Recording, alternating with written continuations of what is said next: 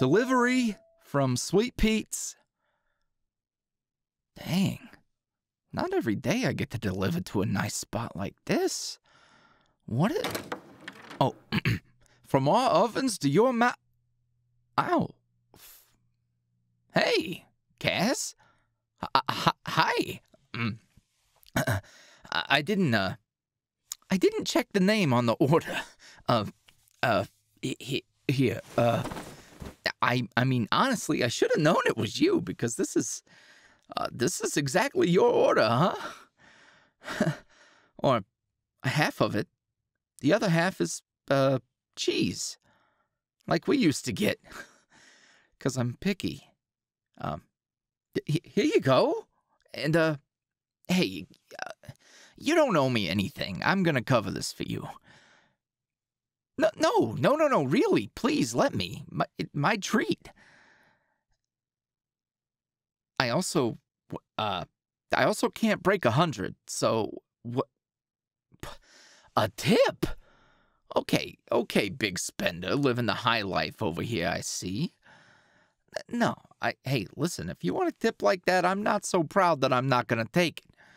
See, you see this damn scooter they got me delivering on? This job sucks, but doing deliveries is a lot better than shouting at people on the street.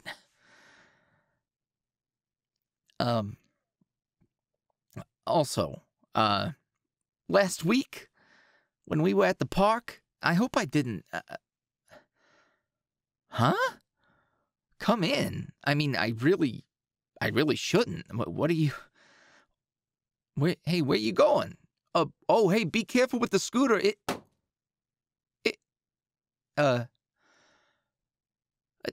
Cass, did you just slash my tire? Oh, well, I mean, I do suppose that this is gonna slow me down. Am I reading this situation right? You just ordered our pizza order from my current place of employment and stuffed a Benjamin in my pocket and slashed my tire with a sick-ass knife you just whipped out so I would... What? Have dinner with you? Oh, no, it's not a problem. I'm just... I am feeling a little lightheaded now, so please, show me where I can sit down and eat.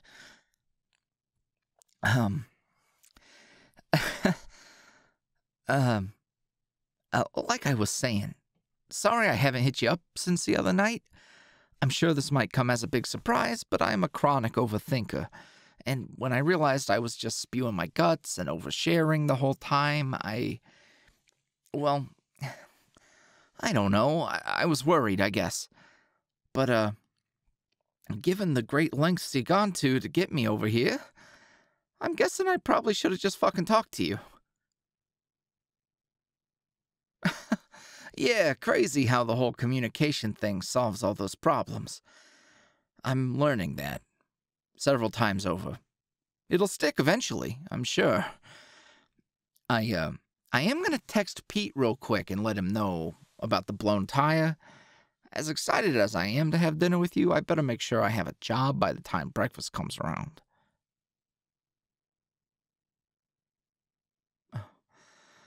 God, you did make some good-ass pancakes.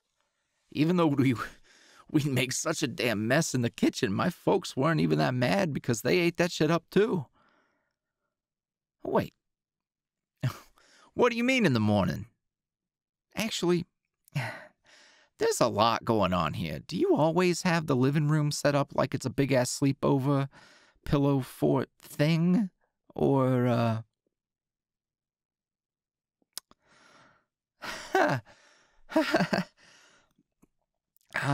okay, I'm good. I'm just a bit overwhelmed. Cass, you went through all this trouble for me?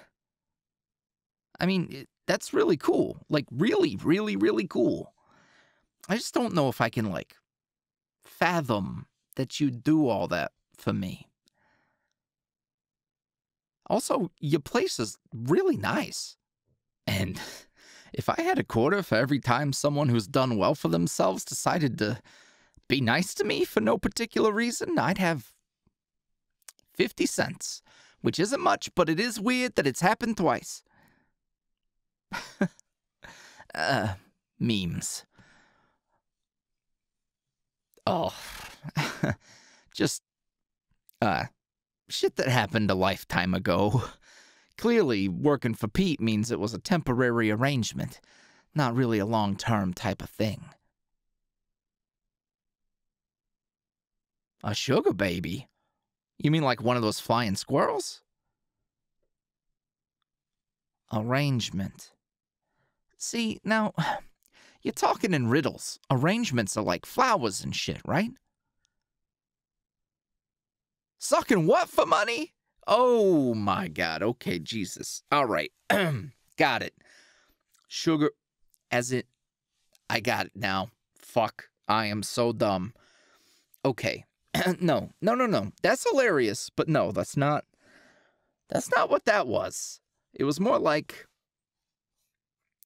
let me think of an analogy. It was like having a rich neighbor who takes pity on you and lets you mow their yard or whatever, but pays, like, way too much for, you know, like 30 minutes of labor.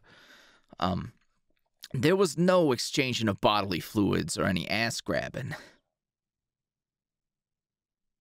Does that mean you're thinking that that big tip you gave me means I'm gonna throw my ass back for you or something?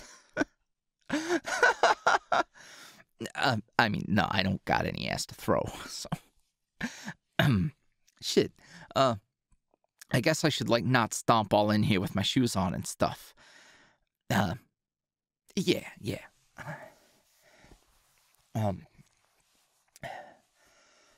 All jokes aside, it looks like moving and getting out of this dump puts you in a position to, kick a lot of ass, because damn, this beats our old neighborhood.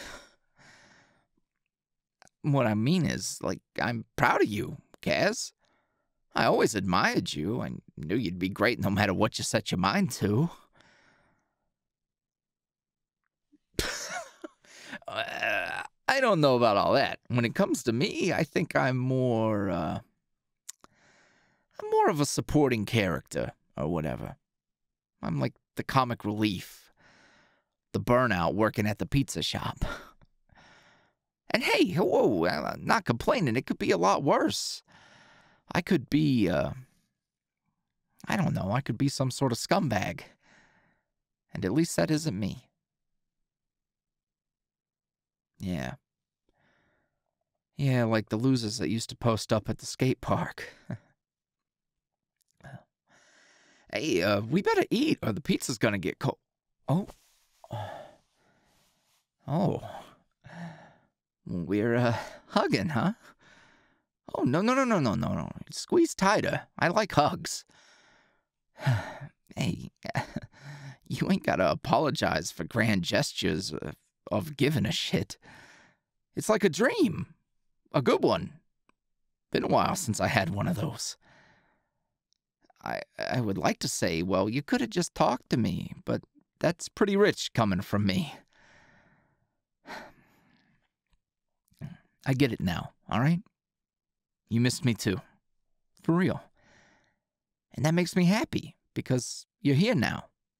And you got me off of work, so I think that's pretty sick.